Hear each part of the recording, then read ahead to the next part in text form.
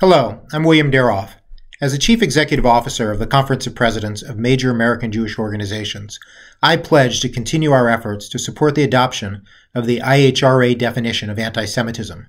This definition, adopted by over 30 countries and numerous NGOs, municipalities, universities, and sports teams, represents the international consensus and also reflects the sentiment of organized Jewish communities across the world. We know that we must first define anti-Semitism in order to combat it.